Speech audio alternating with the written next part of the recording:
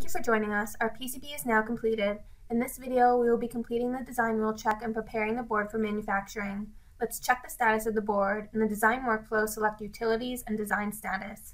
We checked the design status in the last video for unplaced components and unrouted nets. You can check here for any DRC errors. My DRC errors are out of date. Click Update DRC.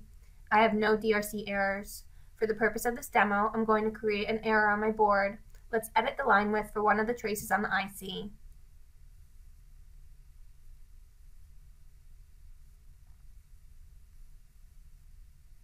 Go back to the design status. The button next to the DRC is now yellow. To see the error, click on that button. You can then click on the coordinate to find your error, or just look at your board for the DRC marker. I'm going to change the line width back to remove the error.